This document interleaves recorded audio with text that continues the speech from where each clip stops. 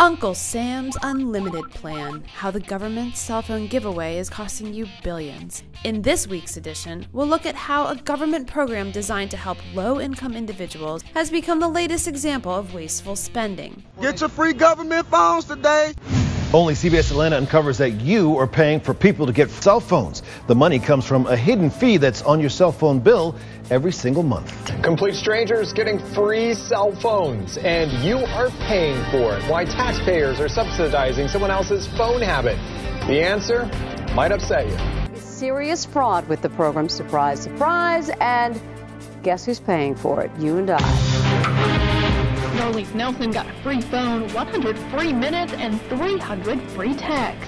But we found multiple phones being given away to people who already have a free phone or people who don't need them or even want them. An investigation by our sister station in Baltimore found people were getting multiple phones for free.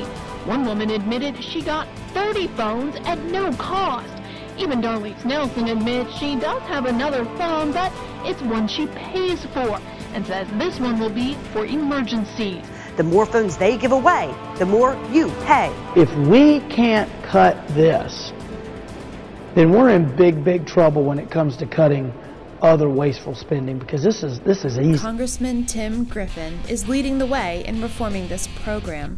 He's introduced the Stop Taxpayer-Funded Cell Phones Act, which will end abuse while protecting those who need the program by restoring it to its original intent. And Uncle Sam's Unlimited Plan. Like Tim on Facebook to learn how.